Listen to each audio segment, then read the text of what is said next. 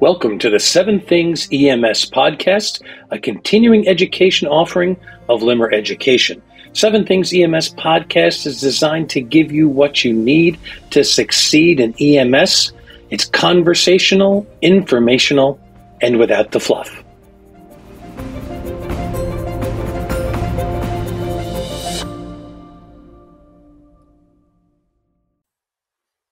And the 7 Things EMS podcast is talking about resuscitation today.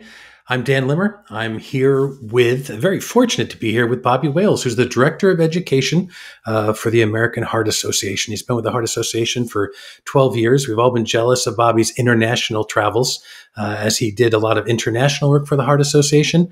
Now, as the Director of Education, we're going to talk about resuscitation and even bigger picture, what the standards mean and how they apply to EMS. Early defibrillation is critical to survival from VFib and pulseless VTAC cardiac arrest. Absolutely. I think that's, other than CPR, that's the other most important factor in survival.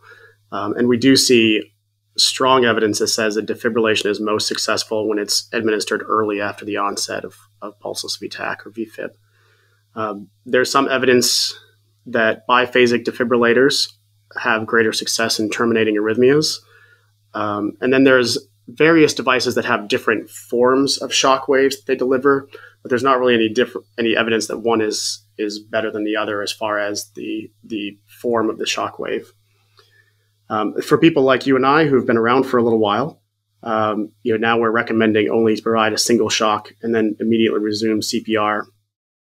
We're not doing the stack shocks that we did back in the day, the shock, epi shock. I could probably recite that in my sleep still after my initial paramedic training. And we used to give a lot of recommendations around energy doses, but each manufacturer has kind of gone in different directions in the way that they deliver the energy. A lot of them will measure the impedance of the chest. So that basically just means how much tissue there is blocking that electrical conduction. So a very thin person, the monitor may measure that and say they don't need as high of a dose, or a very large person may need a higher dose. So we'll just say now that you should follow the manufacturer's recommendations for whatever device that you use. But ideally, what you want to do is provide compressions while the defibrillator is being applied, while it's being charged. And then obviously we clear for the shock. Immediately after the shock is delivered, resume CPR. We don't need to stop and look for a rhythm. Another thing that we did back in the day, we just go right back to CPR and perform high quality CPR for 2 minutes until it's time to reanalyze and defibrillate again, potentially. And then for the BLS provider, it would be the same thing for a pulse check. You're getting right back on the chest doing compressions. There's no pulse checks. That really, we're looking to do great CPR, minimal stops. But if the patient starts to show signs of life, that's when we would go for the pulse check. Absolutely, yes. The only change I think I would make with basic EMS providers is if you're using an AED, most AEDs now have been updated to where they will allow you to resume compressions after it has analyzed and while it is charging, so that you are not off the chest for too long. If you've played with AEDs, you know that once it starts to analyze, it's going to take 8 seconds or so to analyze, and then it's going to take another 5 to 6 seconds to charge, and then you can shock. So by the time you get off the chest, analyze, shock, and get back on the chest, you could have a 20-second delay easily. So our recommendation is that you should resume compressions after it has analyzed while it is charging, and then stop again to deliver the shock, and then resume again immediately so that you're not off the chest too long. But some AEDs will continue to analyze throughout the shock or the charging period leading up to the shock, and doing compressions can interfere with its ability. So I would just say if you are a basic EMS provider and you use AEDs, you should know what the AED that you're using, how it's set up and programmed, and whether or not you can do that before you get into a cardiac arrest situation. I know I'm talking to an expert when they say it takes about 8 seconds to analyze, not 10, not 5, 8. I think that's very impressive. I was going to share that.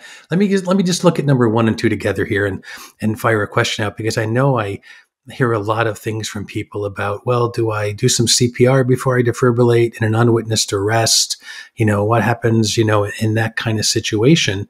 And I know that you said there are some, there's a certain amount of clinical practice with unknown downtime.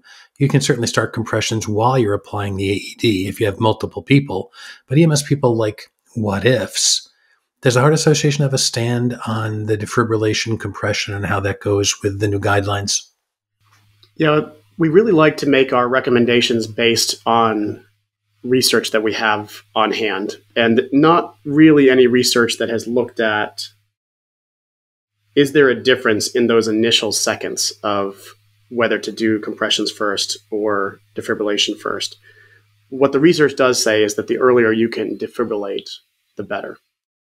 However, in the EMS setting, it's very rare that your patient goes into cardiac arrest when you already have the pads on them and you're ready to go. So in most cases, you're going to have a period of CPR while you're applying the monitor anyway. So it kind of makes the question a little bit less relevant. But in the circumstance, which I have had happen in the clinical setting, in my experience, where you have a patient who you can tell is in a peri-arrest condition, and you have proactively attached the pads, and you see them go into VF. In one patient I was running a 12 lead when they changed to VF. There's no reason to delay shocking to start performing CPR. In a situation like that, their heart has been perfusing, even if not perfusing well. So the idea that we would need to prep the heart with a few minutes of CPR before defibrillating is not correct. And I would say in all circumstances, it would be reasonable to start with a shock as soon as you can effectively deliver it. But if you can't deliver it instantly, then I would immediately begin compressions while we set up to deliver that shock.